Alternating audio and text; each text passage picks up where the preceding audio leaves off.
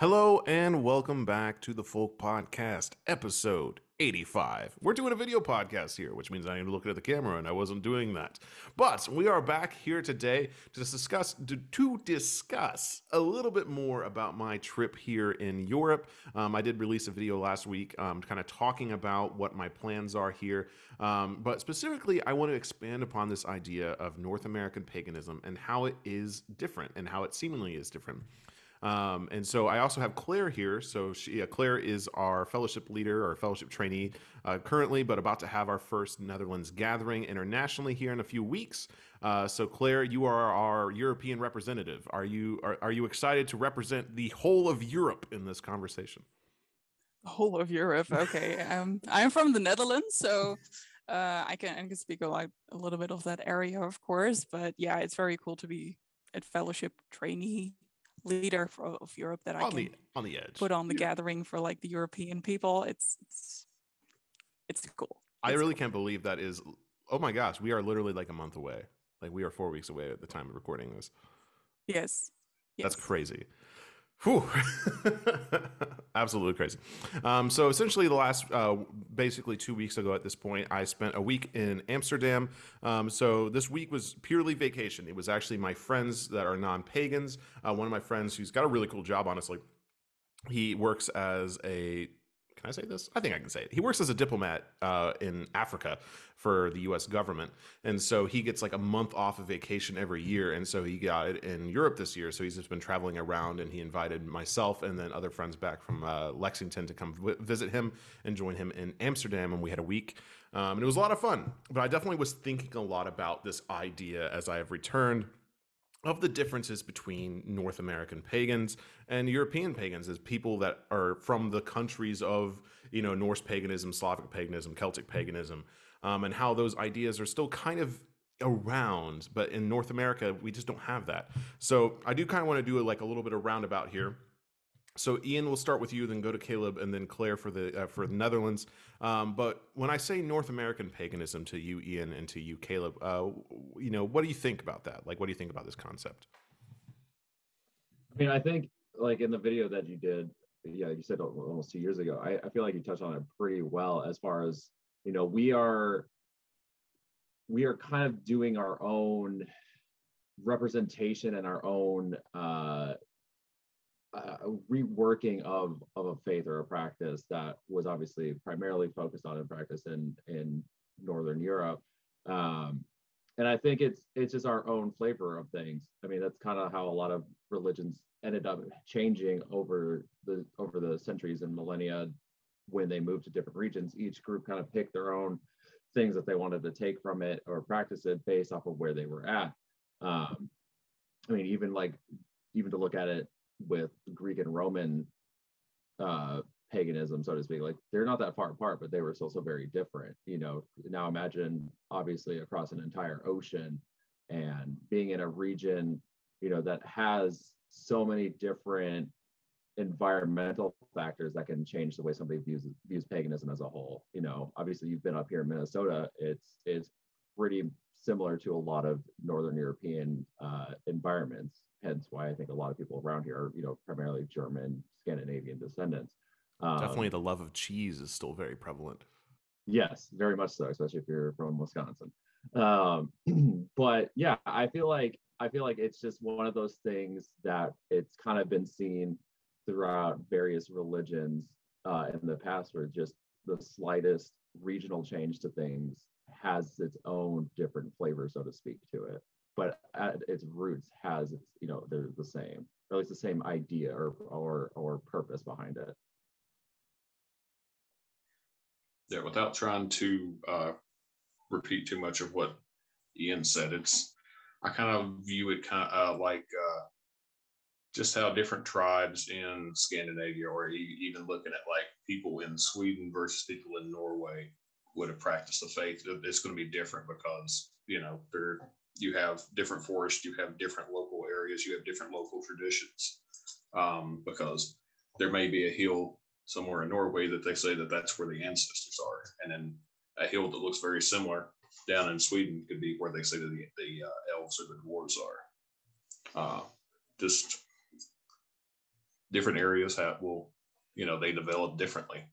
And I believe we've been brought in like yes, we do like a lot of meditations and things like that people say that we've kind of adopted from like Buddhism and other other, I don't know, say I guess Eastern, or like the Eastern spiritualities like Buddhism, Taoism, all that. So we're definitely doing something different than the ancestors did.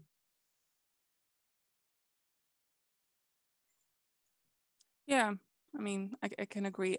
Also, definitely on the fact like it's all a little bit.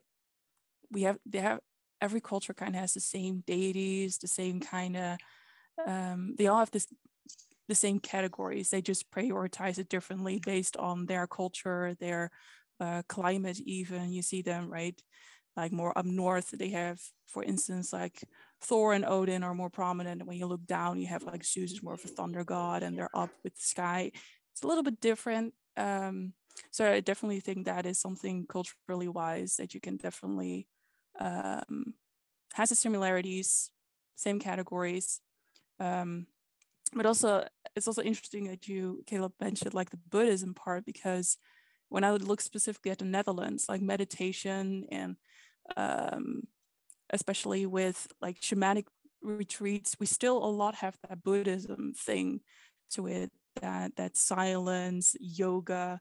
I know from a silent retreat I've recently been to that the minister of yoga from India recently frequently visits the Netherlands and regions to see how we meditate here, because for some reason it's something we have our own way of doing, but it definitely speaks their attention. So we definitely have something going on here too that that is interesting enough to visit at least. But I think definitely from like the more European perspective, it's very sober. As in, it's pretty common to go to, I'd say, a spiritual retreat or a shamanic retreat, and just doesn't matter what you believe in. You can be Christian, you can be atheist, you can be Buddhist, you can be Norse Pagan. Everybody kind of has something, right? Well, one question for you, Claire, at least in your experience in the Netherlands. Now, I did see a little bit in Amsterdam specifically. There was actually a couple of people that had like signs saying that like Jesus loves you. In fact, in like the main building right outside the train station, it literally says like Jesus loves you on like glowing neon sign on like one of the really old cathedrals. And that's the first time I've ever encountered anything like that here in at least in Europe in my travels. And that something like that is very prevalent in the States, especially the South. And so I think that's one of the reasons that like people can go to like a shamanic retreat and feel like they can just, they can be Buddhist, they can be Hindu, they can be Christian. It's because Christianity is much less aggressive here, at least in my experience. Would you say that's something, you would kind of agree with? Yeah, of course, we have a Bible Belt too. I think every country here has some kind of region where Christianity is very dominant still, and there's still people who follow it, but you don't see it that often. Sometimes around Easter or something, around Christmas, you sometimes see people around in the city like flyer, like, hey, come and visit the church, Jesus loves you, that kind of stuff. And people are like, mostly, even though you don't believe it, they accept the flyer and like, thanks, have a nice day, and then they move on, right? It's like you do you kind of idea. Sometimes you get a little bit of a discussion because some people like to look that up, of course. But generally, it's okay for everybody also as well to just go to church. I mean, I sometimes also visit a church to light a candle, not because I'm Christian, but if you've ever seen like churches here in Europe, that kind of Gothic style they look beautiful, and everybody sometimes just looks inside to admire its architecture and maybe light a candle, and it doesn't really matter what you're from, and they also don't really care that much. So yeah, definitely from what I've been experiencing, it's not that much. You have groups, you have extremists everywhere, but it's not something you're confronted with weekly, monthly, maybe like once a year, or like around those holidays like Easter or Christmas. Or around the it's red light okay. district in Amsterdam. Like that, yeah. Yeah. I think It was I don't know if my specifically boyfriend. It was specifically around the entrances to the red light district. Not that I partook; I only observed because I was curious. But they were specifically around, like right before the entrance, like right before like the big giant like red light district started. They were just like, "Jesus loves you," like don't go in there. Yeah, stuff like that. You often see it, or around train stations or other locations where people normally sin, if I can put it that way. You sometimes see them there, but generally it's harmless. It And sounds it's like treated as such. it sounds like it's almost more strategically placed in Europe compared to like what you were saying, Jacob, with like here in America. I mean, like when we had the Wisconsin gathering, there was a good solid, it was right when I crossed over from the Minnesota into Wisconsin border. There was at least 5 to 6 billboards just in a row, just all of it being, you know, like you said, very aggressively like Jesus loves you. If you don't follow Jesus, you're going to hell and blah, blah, blah, like all this stuff. And it's so aggressive. And it's just in the most random places. Like, yeah, I get it on the side of an interstate is somewhat strategic, but it's just like boom, boom, boom, boom, boom. And it just floods you with everything. No. It's like, strategic when it's right next to a porn store.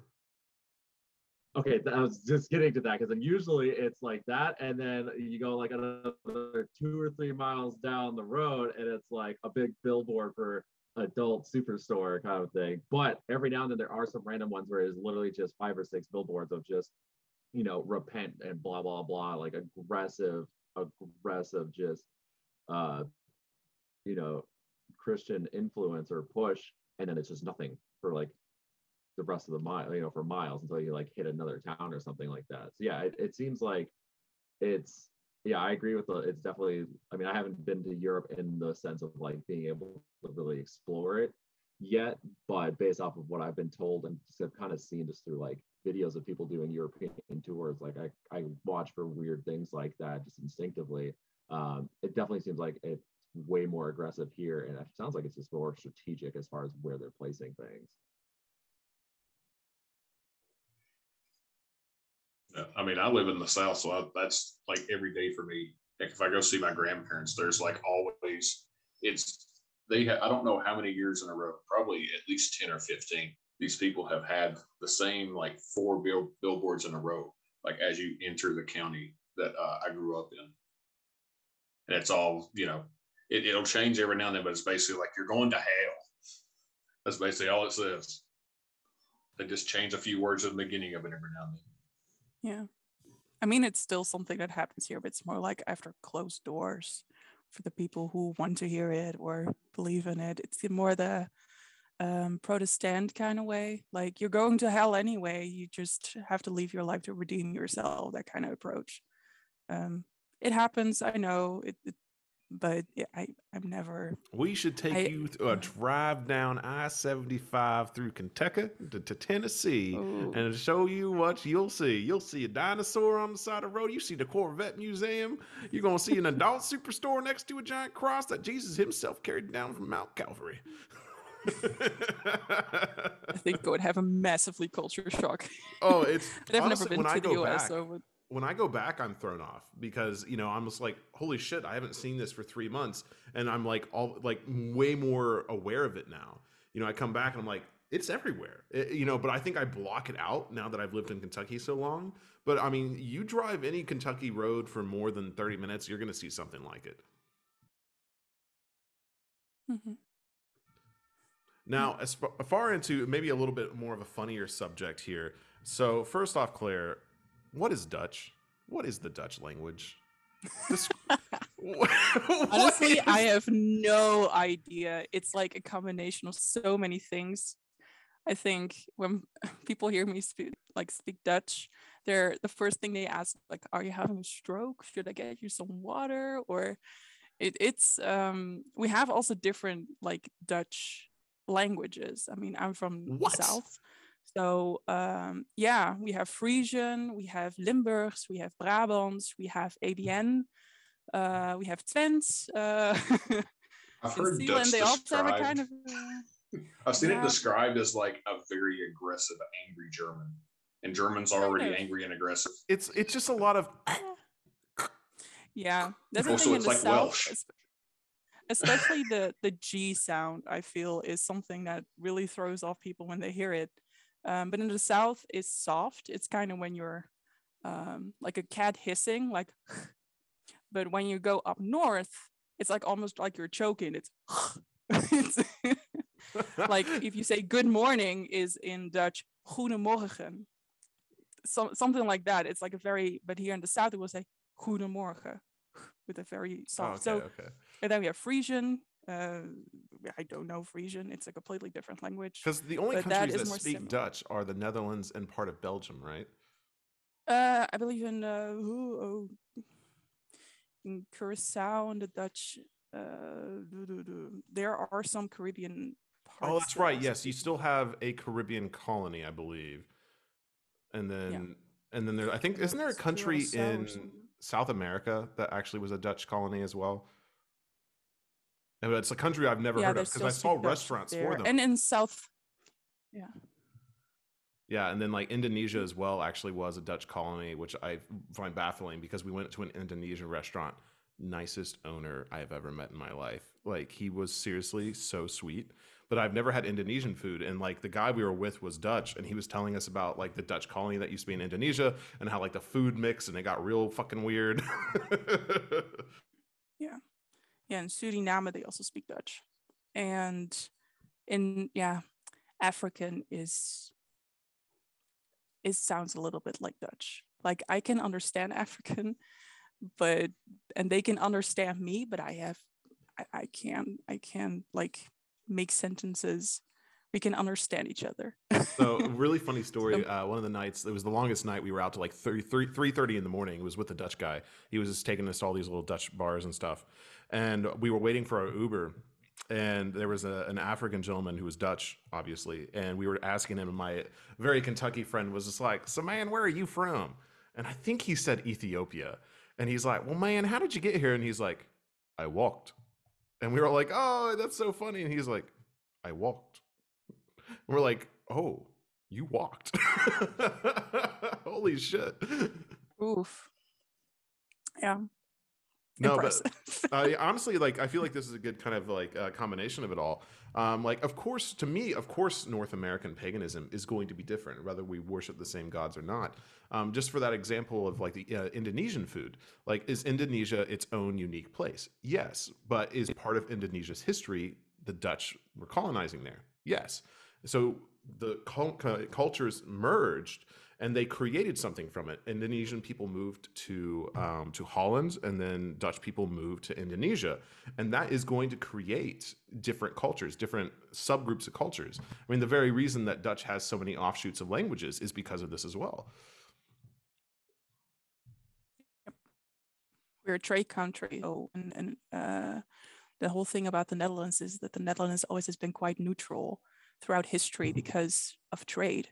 So it's also a very common thing for us to know multiple languages, to be open to different cultures. It's something that is still here in the Netherlands. That's why cities like Amsterdam are like, oh, they're so tolerant to everybody, right? Everybody is welcome.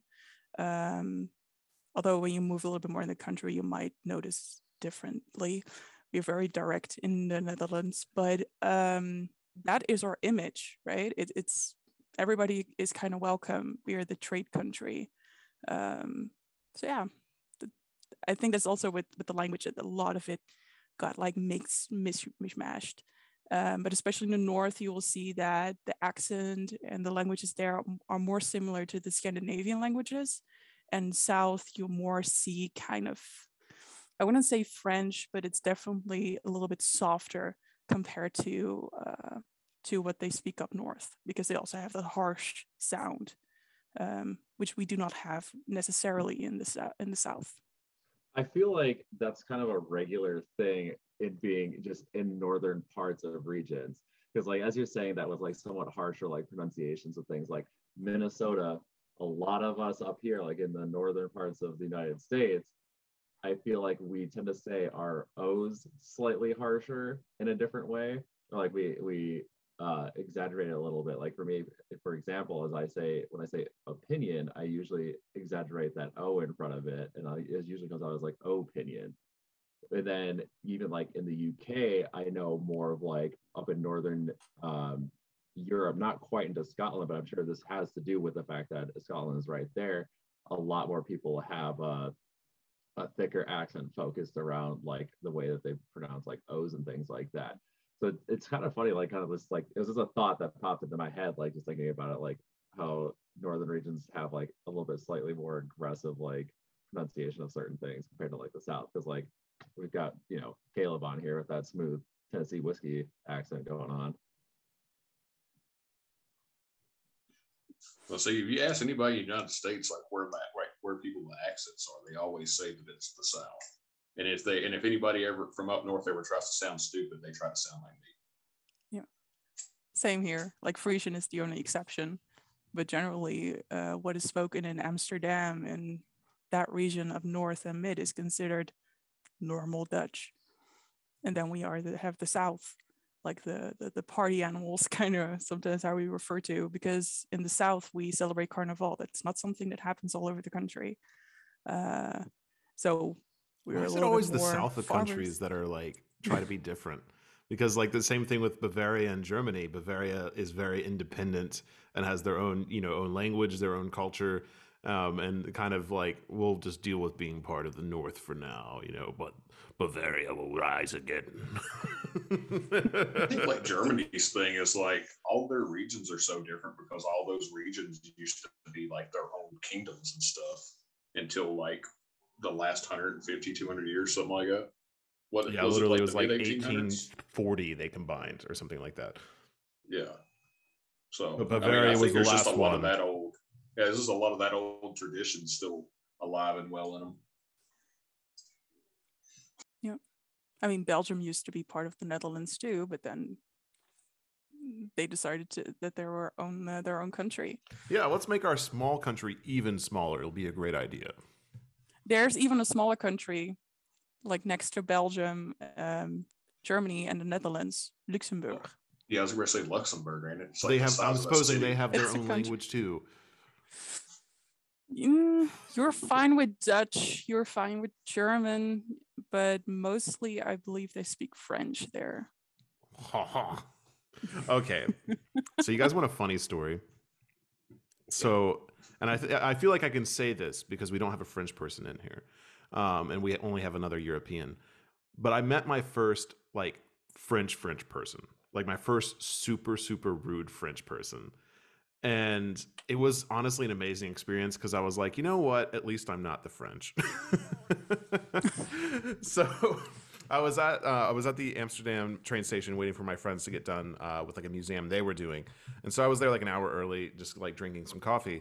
And there was a woman, and keep in mind, I'm at a long table, like a long table. She is way on the other end.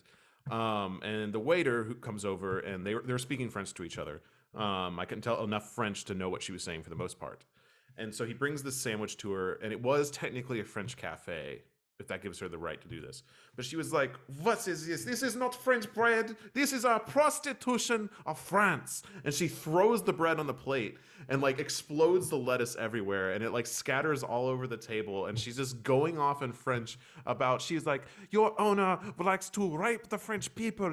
She likes to steal from us, huh? She likes to steal our food, steal our bread, steal our recipes, and then ruin them. And she was just going ham, dude.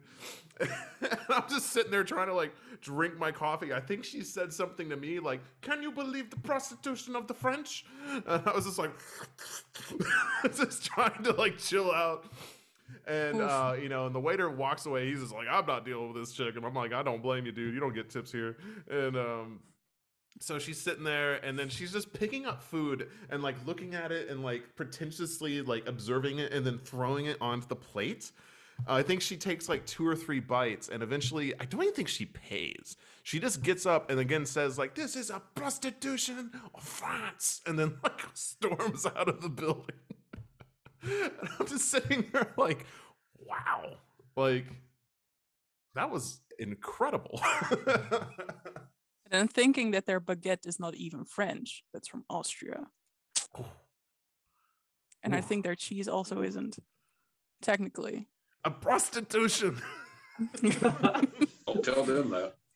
But for the people I know who speak French, mostly people want to speak French because the cursing is just so, they have a lot of curse words, and I've heard that cursing in French is so satisfying if you can do it fluently.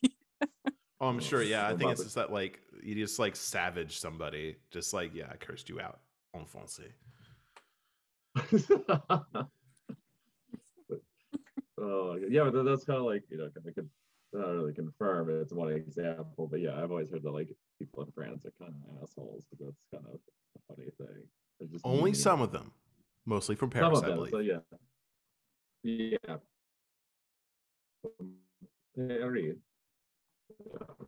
So getting more into the paganism side once again, Claire, I'm sure we talked about this a little bit on your first episode that you were on the podcast. And for anyone that doesn't know, she was on the podcast, I believe it was called Loki, the Trickster Magician of the Netherlands or something like that. It was quite a while ago at this point. Episode 25. Damn, you still remember? Do you have it tattooed somewhere? Like, I was on episode 25. Actually, yes. Coincidentally, I have it in my room tattoo. It's like the key lock in here that kind of says 25. What? Yeah. Whoa, it does. What? You see? Did you get that after or before? No. Like 2 years before I joined the server in general. No way. And it was like, it's also my first rune tattoo. Yeah. And this is episode 85, so we're 60 episodes later. Because I remember someone asking, like, why did... Oh. And I remember someone, like, saying to me, like, why did you tattoo 25 on yourself? Like, oh, that was pure coincidental. Like, because I was on the like the podcast, design of the lock. 25. And then, like, in a few years, I will be on this podcast. I could feel it. I have divined it. Yeah, it always felt like that. Like, I was like looking up, like, what episode will I be? And I was like, 25. That's interesting. But, as the French would say, parfait. So what I was going to ask you, I mean, I can't remember if we asked you that 60 episodes ago, but as far, maybe try to blend it in with like your experiences growing up in the Netherlands, growing up in Europe.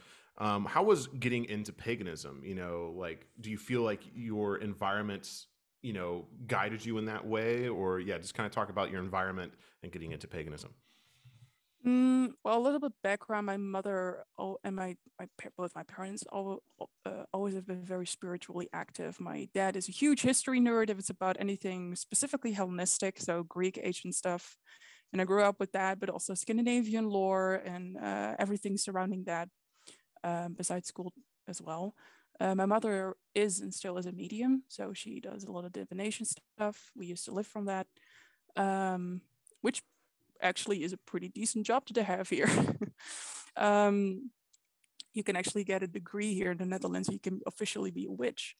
It's recognized by the government, which is pretty cool. But well, me as a child growing up, I went to a lot of like fairs and conventions and festivals with people doing divination, doing meditation, selling crystals, jewelry, taking aura pictures even.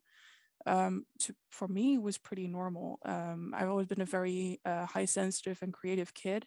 And this was kind of my way. It was kind of for me an outlet in a sense. Like I could be, my emotions were seen. I could say what I wanted. It was okay to see or feel different things. My parents were always very supportive of that. And it was just considered normal. And thinking that I even went to technically a Catholic school was also fine if I brought it up. But yeah, I never really stopped going there. My parents still are in that world, and we still sometimes go to shamanic retreats or silent retreats or spiritual conventions, if you like to. And I remember actually a very specific thing that we actually sit in the parking lot before going to a convention. And my mother was like, we need to teach you how to protect yourself. And we did a meditation in the car in the middle of a parking lot, how to protect yourself and all the energies we're going to kind of take in. And that was like the most normal thing. That's something we did. And then afterwards, we cleansed, right? We had a crystal, we talked about it, or during a drive home, we just were silent. It was very okay. But also thinking back about all those conventions I went to, you saw all different kinds of people there. Like, I cannot really think of a stereotype I saw there, like the stereotypical hippie or pagan or Viking or thing, just anything that pops up into your head if you think about a pagan or a witch or whatnot. I don't remember that stereotype. It was just like the common Dutch person who walked there. But also with festivals, I think one of the most famous festivals is maybe the one from Heilung, where you type Heilung in that Lifa album. That was in a festival in the Netherlands called Kastelfest, which I frequently go to. Never went with my parents, but there are multiple festivals like that. And all types of people. There are marketplaces, you can meditate within a group, within a tent, you can have readings. And it's often combined with all kinds of merchandise and clothing and drinks. But it attracts like families, like with children and all. And it's normal. Of course, you also have like the extreme types, like go into this tent, pay 10 euros and meet a unicorn. Like, that's the kind of thing you want to pass. Bro, but where are we meeting unicorns at? Only 10 euro? Shit. Let's go meet a unicorn. You have a whole meditation about meeting celestial beings. It's a thing. And it's and people do it like, oh, I kind of want to experience that, and then I just go in. Yeah. I feel like a lot of that, like I read an article not that long ago. Well, it was, I would say, a few years back. And I know it was kind of talking about just the difference in the way that Europe is, Europe is in general with religious views, as far as being so much more like acceptant of so many different things and not really being so like critical of what you practice and what you preach, basically, compared to the US. And their main argument, which it makes sense if you really think about it, you know, a lot of these practices and stuff have been in Europe for thousands of years, you know, and European history in general is old. Whereas you have the United States, or the entire like premise behind the creation of the United States was basically a group of a branch off of Christianity, and that's why they left, and that's essentially what the U.S. was founded on.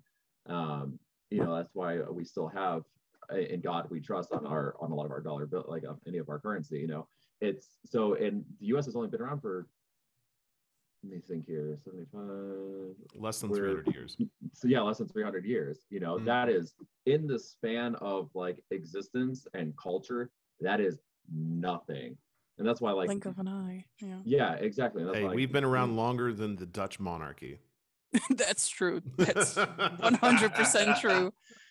But like, yeah, I think that has a huge effect of this. For like what the story I was told, like Napoleon, when he came into the Netherlands, into Holland, he established a monarchy to help him rule. And then when they kicked him out, they were like, you know what, we kind of like this monarchy thing. Let's go ahead and keep it. Yeah, it was kind of to keep outsider countries out, because I believe the reason is because we then had created a monarchy, we were taken more seriously by other countries, because it's more intense to attack a monarchy, I guess, than just a republic or some standalone at that time. That's what I remember from my history lessons all those years ago. But it was to protect generally the country. Now, and Den Haag, or The Hague, the Peace Palace there was really cool. Like, honestly, it just looked really cool. Like, obviously, it's not used for any like regal purposes anymore. It's actually where they try like war crimes now, which is really interesting. But I really loved, and like even like the Parliament building in The Hague was really beautiful. I was like, wow, this is like, I really like The Hague, honestly. It's like where it's like the world's court, right? Especially from Europe, the big criminals, the big guys are brought to Den Haag to be judged. So that kind of has a reputation, like justice is served in Den Haag.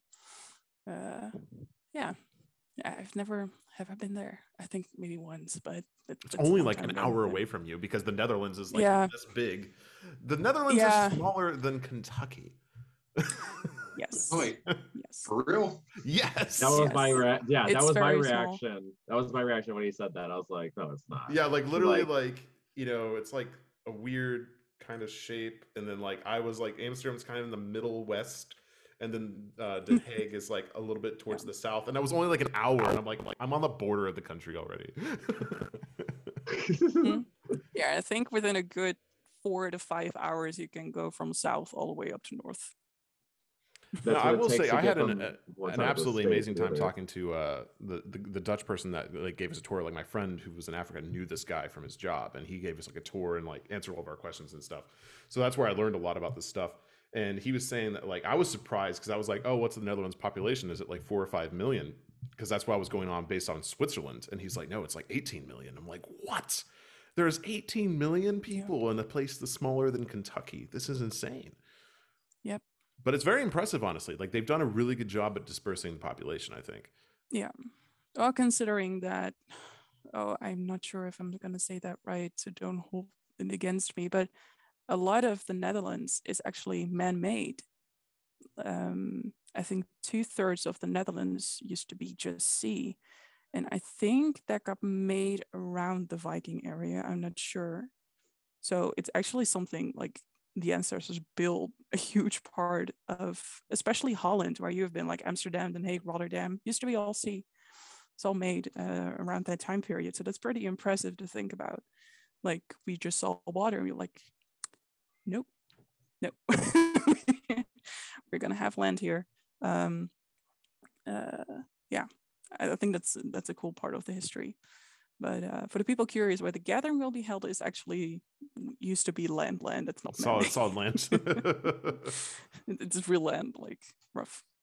Well, the Netherlands is pretty flat. You're not going to find any mountains or hills. I took a picture and I meant to post this. I'm like, this shit is basically Iowa. Like it is so, like on my train ride to Den Haag, I was like, this is flat. Like, holy crap.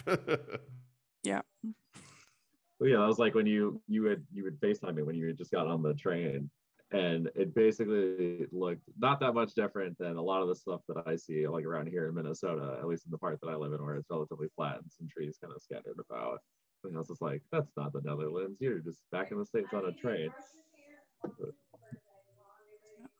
We do have a lot of nature and woodland, even in the cities. That's something I'm pretty proud of. We do have a lot of space. We make space for trees and for woodland, and we have a lot of parks.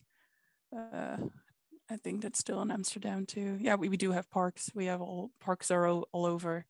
I'm also right now in the middle of the city, but if I look outside, I can see at least 20 trees, if not more. So healthy, big trees.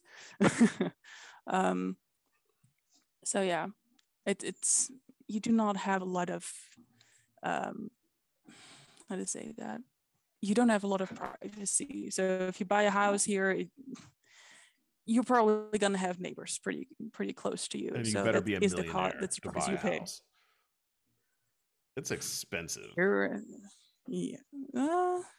Yeah. Okay. Now it is here. Yeah. The cheapest thing, like we were in the north side of like the developing area of Amsterdam, and we were in a 2-bedroom flat with 1 bathroom and like a living space, and it was like listed for 750,000 euros or something like that. Yeah. And that's been cheaper basically houses, my experience around here. Yeah, buying a house here is pretty expensive, especially if you want to like live in the nice areas. Like the better the area, the higher the price. And yeah, it's not uncommon for it to be close to 1 million. We're somewhere very populated, at least 500,000. To reel it back into the paganism conversation here, and not just a Netherlands love fest. I did really enjoy my time there. But again, one of the videos I want to be talking about here soon, I'm going to film it while actually at the Netherlands gathering. next month is the goddess video on Nehelenia or Nehelenia. Because this is a very interesting thing to me, because again, it kind of shows cultures mixing. So from what I could gather from my research, and that article I sent in the Discord, and I was reading through that article, and then my research past it, is essentially Nehelenia was a Celtic goddess that was venerated by the Romans, because the locals there venerated her. And then when the Romans came to the area, they used the area around the Netherlands, specifically Zeeland, to travel to England. And so it was there they were mooring their boats and sending them off. And they actually began to venerate and honor Nehelenia as a goddess and a protector of seafarers. And they have found over 200 votive shrines built by the Romans to her that they would put on the seashore and leave offerings when they would leave out.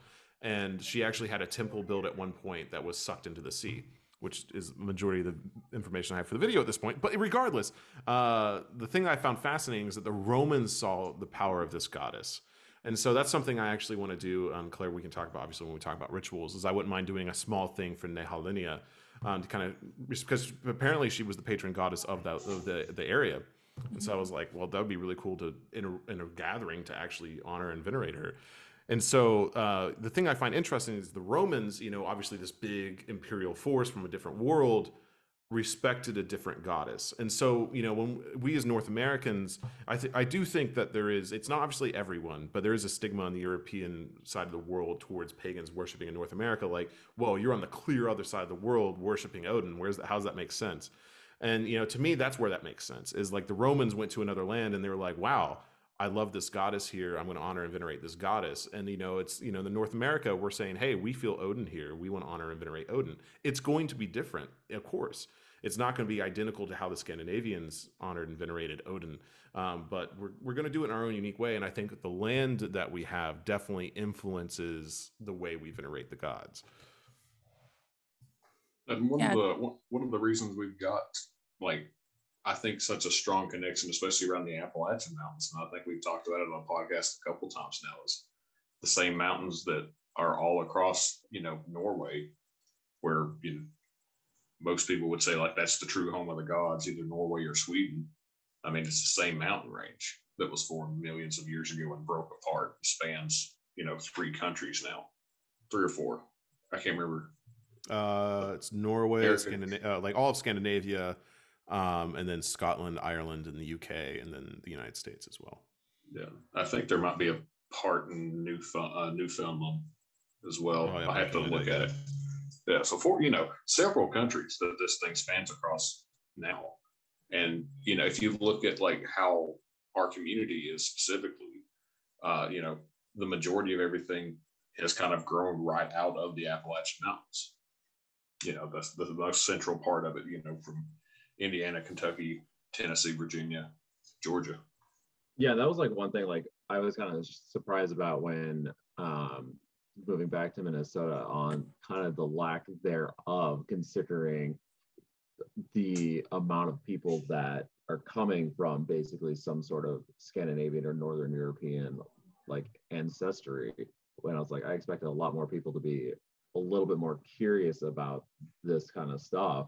And I mean, there definitely are some, but I feel like it's a lot fewer than I had originally expected there to be. So yeah, it is kind of funny to think that like the majority of the community is around like Kentucky, basically, of all places. Yeah, of all places in the United States, it's fucking Eastern Kentucky and Northeast Tennessee. Yeah, well, I mean, honestly, to me, it's undeniable that we're feeling something because, obviously, like with Claire, and this is something I've observed as well in the Netherlands and Germany, is paganism is passively in almost everything. Like, just because it's part of the history here, it's part of the culture, is, they might do something that, yes, is just part of Bavarian culture or Dutch culture now, but it comes from a pagan tradition. And so I think there is a much more, it's very deeply rooted understanding of pagan beliefs. And where in the United States, we just don't have that. I mean, we live in a country literally that destroyed the pagan population there, the indigenous population that lived here, and then built a modern society based on Protestant values. Like, we are so far removed from pagan roots, but at the same time, the land has become that pagan root for us. And so, I think it's undeniable that people living in the Appalachian Mountains, we just feel something. There's something about those mountains that call to us. And, I'm not saying that there's not people in fucking Kansas that, aren't feeling the gods. I know there's at least two. But it does seem that the Appalachian Mountains in particular are really waking people up. It's a pure force of nature. I mean, nature is everywhere, whether that it's in Europe or in America or anywhere in the world. Nature is nature. And the thing is also, when I've had this conversation with multiple people, like, oh, well, you're from the Netherlands, you're in Europe. I'm like, nature is nature. A tree is still a tree, whether it's in Europe or in the US, right? I don't really, I've never really seen enough court. It has a huge value if you talk about history, like, okay, this is where it originated from. But it's also a thing of accepting the past, but now is now, right? The tree is now there. And yeah, we can talk about the fact that how it sprouted and how it grew, and but at the end of the day, it's you and that tree in that moment, wherever that is. And I think that's also something that people slowly come to realize, like, nature is nature. And if you worship a nature god that's not specifically connected to a certain region of the world, it's everywhere. It's everywhere around you. I mean, you as a human are nature, right? This whole thing, this whole machine we kind of have is nature too. We're never far from nature. Or even when, I think that's a question maybe all of you have had, like, hey, I'm in the middle of the city. How do I connect? I mean, deep down, I mean, if you look at the earth where we live, is just a very thin layer. Deep down, the earth, the pure radiant energy, that's everywhere. It's just a little slice, right? I don't know. City trees are a little harder than the natural trees in the country. They've seen some shit. It's also wisdom. I don't know. City trees are salty to me. Yeah. But I mean, yeah. I mean, I've experienced different deities every time I come to Germany. Like, I obviously have experienced like Balder, in the United States now. But for some reason, the moment I landed again here in Munich, I just started having Balder experiences. And there's something about the city, it's something about Bavaria that I just really feel Balder.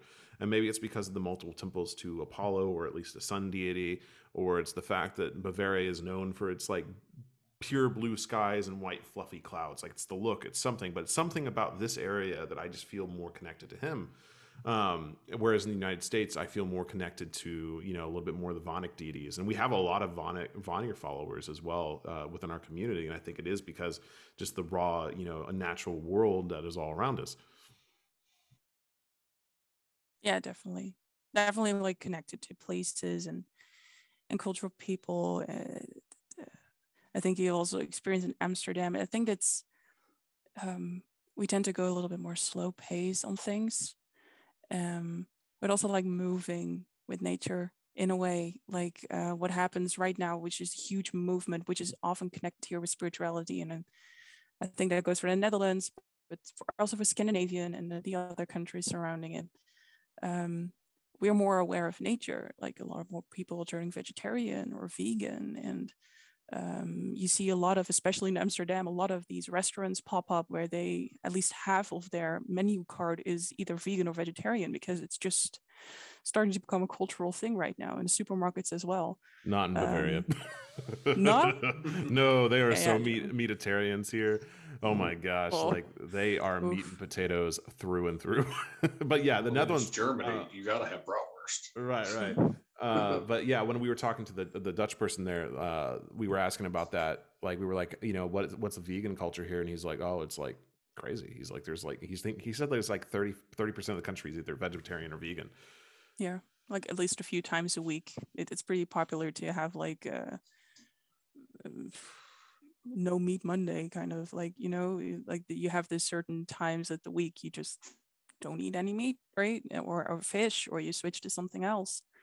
But it's also not that hard here, because if you go in the supermarket, I think your vegan or vegetarian options, if it's about like meat replacement, I think it's as big as like the department of meat in general. I mean, you have just as much meat options right now as you have vegan and vegetarian options. So if you go into the supermarket, it's not that hard to choose the other one. If you have that choice, right? It's either you want to try it or something you do every week or every day. So Claire, you are a it's vegetarian, easier. right? Yes. So there is a place in Amsterdam called Mr. Stacks. It's a vegan pancake place. And let me tell you, it was phenomenal. Like, if you're ever up towards Amsterdam, you should go. Like, they call I think it's funny, anytime something involves barbecue, they call it a Texas something. It's like, everywhere I went, they had a Texas burger, Texas salad, Texas this, and it always had, like, meat, cheese, and, like, barbecue sauce on it. And it was, again, everything in this restaurant is vegan. It was a Texas pancake thing. And it was vegan chicken, barbecue sauce, coleslaw, and like mixed greens with like a cream drizzle on it on pancakes. And the vegan chicken literally looked and tasted like chicken. And like I would break it apart. I'm like, this literally looks like chicken. Yeah. And Yeah, we're that far away. Yeah. it was Oh, wild. it I sounds mean, good. I've never had anything like it. But I think, and that's something I kind of wanted to go towards, is as someone who goes frequently to like spiritual retreats and shamanic retreats, I've noticed a trend that it's just normal that the food you're served is vegan or at least vegetarian. That's just the norm at this moment. So the people who come to the Dutch gathering, we're not going to make everything vegan, but it's definitely a trend that's going around right now. Like last, I went to that retreat and I had like everything was vegan, and I didn't even notice. It was just so good, and nobody really noticed. I think we had like Mexican or something, and everything until like the sour cream, which goes to the nachos. I didn't taste the difference. Right? I was like, this is mind blowing. I need this recipe. But I think definitely that spiritual connection to the earth, vegan, caring about the environment is definitely a trend that's going on around here. And also dragged into spirituality, like the Mother Earth, and that also the goddess. I don't remember the name, but Mother Earth, Nelvinia, Nehalinia. Okay, but things like Mother Earth are often central within these retreats or with paganism, and afterwards you always talk with people after those kind of spiritual experiences and gatherings. And there were also some Norse pagans there. And everyone was like, yeah, I felt Freya everywhere. Like, and the other ones said, yeah, just Mother Earth or like stuff like that. Or so that feminine energy was very, very, very much here too, especially around those retreats, Mother Earth, caring environment, stuff like that. And I think I've seen it also in like more Scandinavian countries from like YouTubers I follow, if they reflect life there the way I interpret it. Same with like eating clean, making your own food or growing your own food, which I know a lot of people try or have done or like do all the time in the community. Growing your own food, be self-sufficient. Yeah, things like eating clean and stuff. Homesteading definitely seems to be a lot of the allure for a lot of the pagans here in the States, because it is more doable. I mean, shoot, you can buy land in Kentucky for like nothing, which is why That's we're what I'm looking for jealous homesteading. of. Yeah. No, you can literally buy like, I have seen like 160 undeveloped mountainside acres for like $30,000 at times. Like, it is obscene. Yeah, I think kind of like going on, like keeping up with this like subject, I think kind of going back to how you know, obviously Europe is so much older, and it's kind of going back to, I feel like, a more natural cycle of doing things. I feel like the biggest like pushback, at least that we see in the States, where you have like a smaller pocket of individuals that are trying to do stuff like eating more clean or being more focused around you know, keeping nature clean and bringing it back to that more like primordial state, is because I feel like, because the US is still very young, a lot of, I mean, we had that entire point in our history of Western expansion, of basically trying to control and dominate nature, which is one, impossible. It's just not going to happen. Nature's going to win every time. And I feel like that is still so heavily ingrained in the vast majority of people in the States. And honestly, kind of like I was just thinking about it as you were talking, like if you know, Teddy Roosevelt had not been president and had not, I feel like, felt that deep connection to just nature in general and had enacted, you know, that bill to basically preserve, and he's essentially the reason why we have the vast majority of like the national parks and stuff like that we have that cover such a wide area. I feel like we would have a whole lot less, because that obviously has prevented a lot of that lure to dominate nature and take control of it. I feel like because of that, I feel like something at some point when he was obviously out in, you know, in nature and in those woods, he was just like, yep, nope, this is something is speaking to me and I need to keep this alive as long as possible. And I feel like that's just a thing that's lacking, I feel like, in the vast majority of people here in the States. Because it's one benefit I will say to the United States over Europe is because we are so young, we do have so much land, is, for the most part, I mean, there are obviously some places in Europe that aren't fully crowded, but Europe in general is very crowded. And it's just, there's only so much they can do nowadays. Whereas in the United States, we still have the opportunity to preserve our land more. And things like, the National Park Service. And honestly, we've talked about it with like James, with Canada, is honestly like even the American Fish and Wildlife does a really good job for the most part, like preserving and maintaining the wildlife here, as far as like, issuing tags and whatnot and making sure the wildlife doesn't get out of control.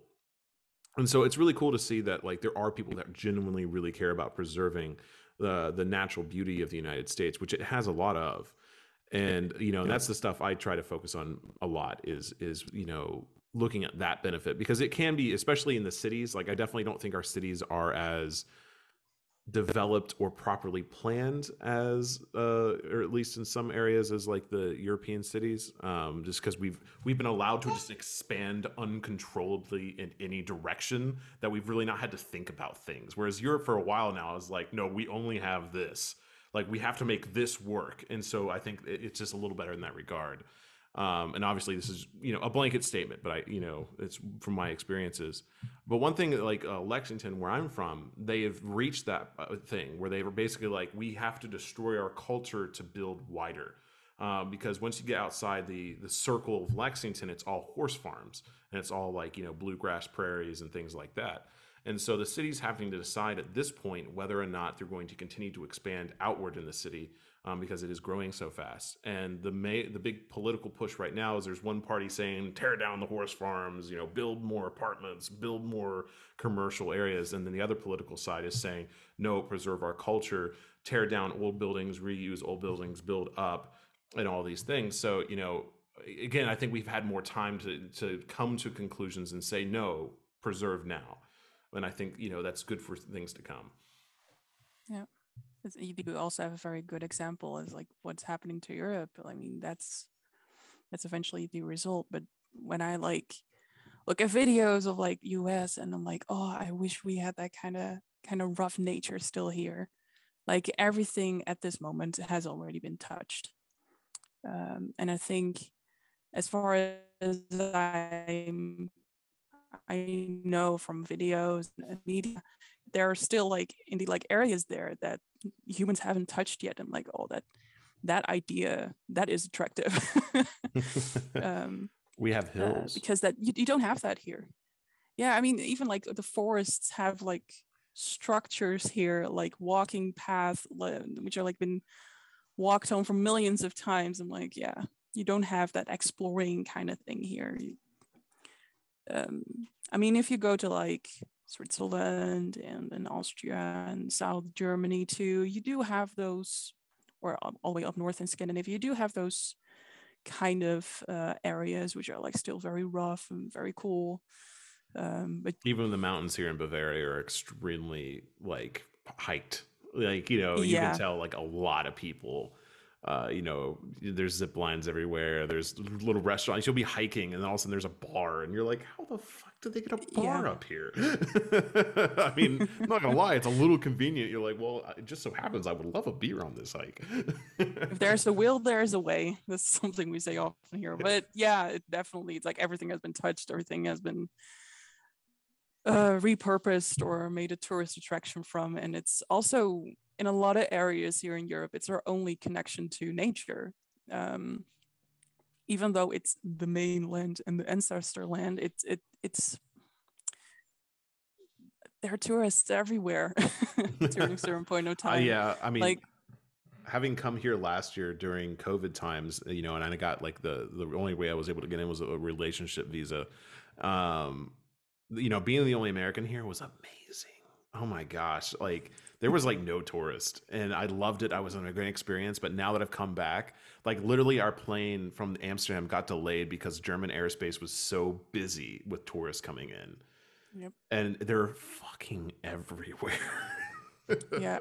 There is no like going on by yourself and have like a completely area to yourself to do an offering or a ritual or a meditation. No way. That's just, but especially during COVID times here locally, because everything was closed, guess what people did? They all went into the forest, into the woods, into nature, which is a good thing that people like look for nature when things are a little bit rough. But for you having a silent walk into the woods, not happening. So yeah, there are definitely some downsides to living here in Europe, from spiritual to nature. Yeah, at the end of the day, and I think this is a good way to kind of wrap up this video, and I'll give everyone time for any final remarks. But at the end of the day, you know, Europe, Netherlands, all the countries here are uniquely different in their own ways, and it's one of the things I really love about being here. Is even in Germany, Bavaria is very unique, and I'm going to explore North Germany later this year. You know, I've been to the Netherlands now, and Amsterdam is going to be different than Eindhoven. We're going to have the Gathering here next month, or Den Haag, where I went as well. And then all the way up to Denmark. I'm going to go up to Denmark. You know, individual cities, individual regions, counties of countries of the whole of Europe are all uniquely different, and that is wonderful. The states of the United States are uniquely different, even though, you know, Caleb and I are only a state away. Tennessee culture is different than Kentucky culture. Minnesota culture is different than that as well. And so it might be subtle differences, but it's in those differences that we find the beauty in the world we live in and in the people that live in this world. And so when I say, you know, I truly believe that, yes, we are North American pagans, but I'm not just a North American pagan. I'm not just a Norse pagan. I'm a Kentucky pagan. I'm a Lexington pagan. You know, Caleb is a Tri-City pagan from, you know, in Tennessee pagan. So I think, you know, when we boil it down, yes, there is a lot of differences, but I think that's one of the things that makes it beautiful at the same time. Can you guys top that? No, I don't think I can. That's pretty solid. I'm just like, just as we've been talking about things, like, yeah, it's just making me think more and more, just kind of like, just how different, like, obviously everything is with regions and the way things are practiced, but also just like, yeah, I'm kind of just thinking of the opportunities that I feel like a lot of people, at least, you know, here in the States have, that they're not potentially taking advantage of to have an experience, or to just go out and appreciate the things that, like, the nature that we do still have. That's honestly something my friends that were coming from Kentucky, one of them had never left the States before, or really had never left Kentucky for the most part. And, you know, he was so enamored with Europe, and he was like, I want to move here. I want to move here. And I was like, I mean, that's great. But at the same time, you know, I hope you realize when you go back that there are things in the States that are really nice. There, you know, the fact that you can drive 1 hour from Lexington and you're in basically the Grand Canyon of the East. You're an hour and a half drive from one of the largest waterfalls in the world, you know, and that's what, when I came back last year, that's what I saw. I was like, holy shit. Like, look at all this raw natural land I have that I'm an hour away from. Like, that is amazing. I did not have that in Europe. No, not gonna find that here. No. The only other thing I could think to say is just like with the idea of North American paganism, and kind of, I guess, connecting back to like what I said earlier about like the same idea as different tribes. practicing things differently. We don't have a written handbook to like what we're doing. We said it all the time. We're trying to figure things out that were lost, that were never written down. And this is like a revitalization or a rebirth. And, things evolve over time. And so we're not gonna do things the same. And I really don't think our ancestors would want us to do it the same either. Yeah, like one thing I've always had, like I always try to do things as close to how they did them as I can when I'm able to. But at the same time, I know that if they had technology and the newer techniques and things available to them, 1,000 years ago, they would 100% take advantage of it. Well, yeah, I mean, because that would be the most effective way.